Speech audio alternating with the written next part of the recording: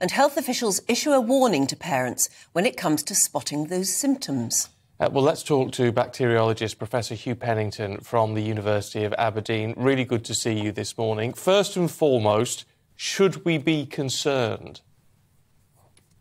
Well, not in general. This is a rare infection. Unfortunately, these poor kids have been carried off by it, and it's a higher number than we would like. In fact, we'd like to see zero, but the numbers are still very small. And what's happened is that the bug, the Streptococcus, had a really hard time during the lockdowns. It was suppressed. He didn't have a good chance of spreading from person to person because we were washing our hands, we were wearing masks, we were socially distancing, not meeting up, and all that kind of thing. And once all those things have gone away, the bug is getting back to normal, as it were.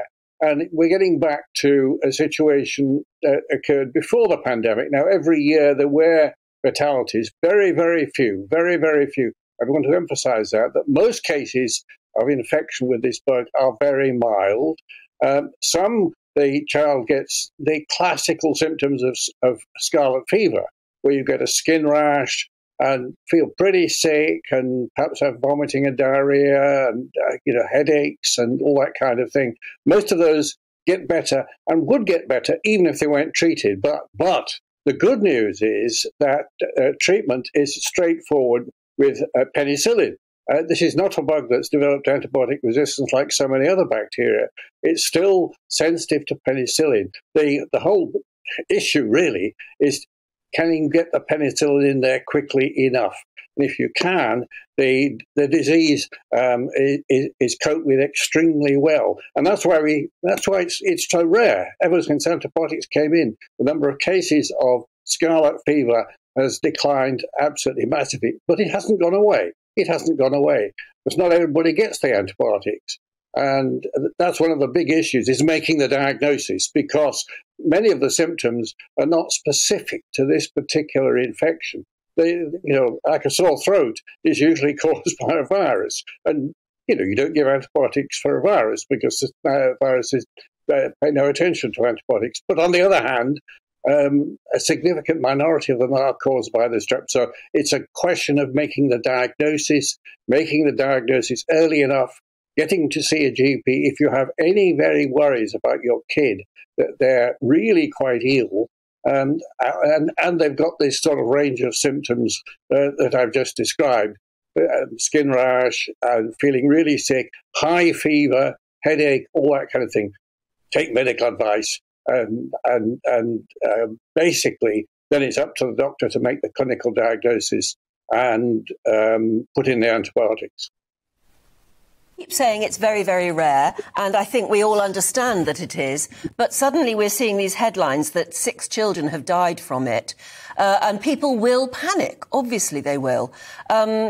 What should they do? I mean, the little girl who's very ill in hospital at the moment was taken to hospital firstly, and doctors said, we don't think it's anything very serious, and was sent home initially. What should parents learn from this? What should they do? Well, I think they have to have a high index of suspicion at the moment, because clearly this bug has, the half a dozen cases is not large by any standards, and by the standards of 20, 30 years ago, it's trivial, but it's not trivial now. We have an expectation that a treatable disease, which this is, by standard straightforward antibiotics, should be prevented, should be cured, and clearly the onus is on the parents to take medical advice, because you can't get penicillin over the counter. You have to have a prescription. And then for doctors to have a higher index of suspicion than they would otherwise. And one of the problems is that because the disease, this severe manifestation of the disease, is so relatively rare, many doctors won't have seen a case.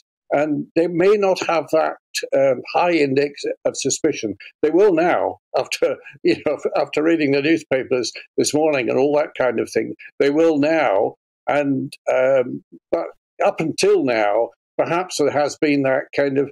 It's not medical negligence. It's just basically people just don't have a memory of it. Doctors don't have a memory of it. Unlike people of my generation, they don't have a memory of it. They've never seen a case, and clearly they have to make this difficult diagnosis where, as I was saying, many of the symptoms are not specific to this problem. So you have to put them into your sort of into a box and say, yes, it could be. Let's give penicillin, and if we do, that is going to knock the bug on the head, as it were. So it's quite a difficult diagnostic conundrum for doctors to deal with. I'm very confident that the parents, having read about these tragedies, will be making their case to the doctors. Is it a group A strep infection? Does my child have scarlet fever, and with all the potential of a very, very serious infection, which is a very low potential? Scarlet fever, we have thousands of cases every year, and we were having quite a few cases during the pandemic, but the number of cases has now gone up, and these tragedies are a manifestation of that. OK. Professor Hugh Pennington, really good to see you this morning. Thanks very much indeed. Thank you. Isn't it astonishing that some of these very old-fashioned